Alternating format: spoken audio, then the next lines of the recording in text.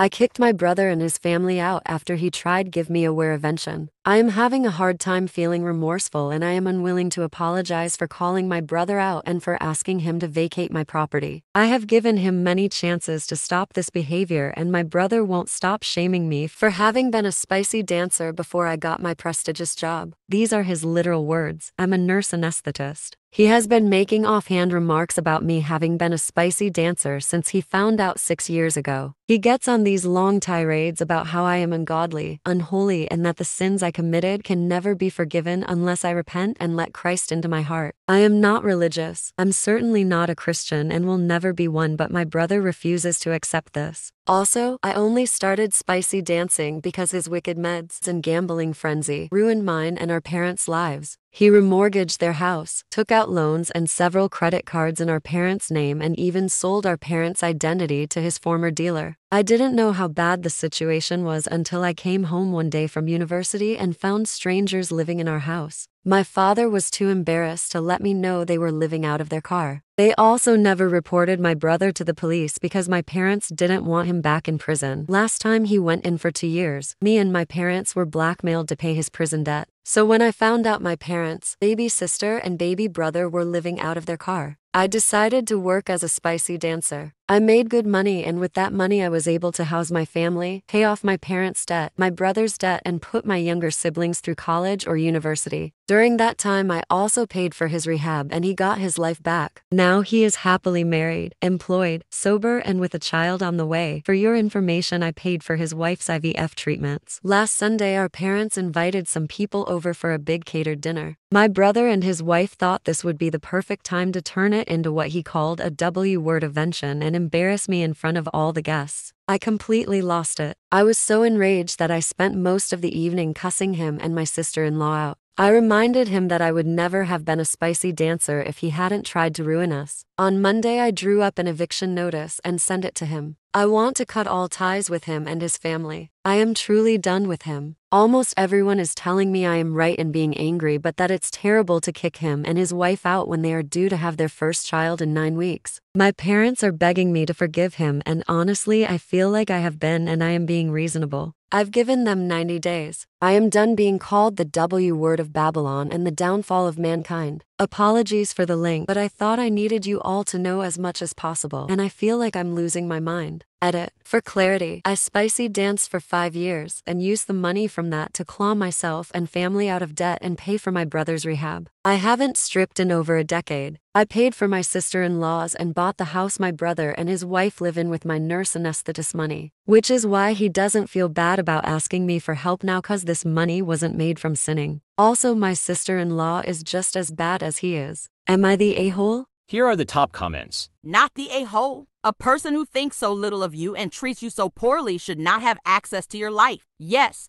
it is unfortunate that his family will need to find a new place at a time when they are expecting, but too bad. Your dignity matters. Listen, my parents begged me to turn a blind eye and to forgive my brother so many times. I wish I didn't yield to their demands. That kind of poison harms you in ways that are not immediate apparent. Cut him off. Not the a-hole. You did what you had to do after your parents enabled him to the point of losing everything but their lives and the clothes on their backs. He should be thanking you, not shaming you. You did nothing shameful, unlike him.